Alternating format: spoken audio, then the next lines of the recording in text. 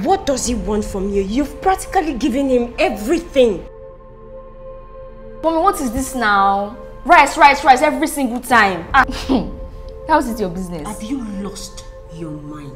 If keeping quiet will keep the peace in this house, then so be it. And how is it your business how I speak to my mom?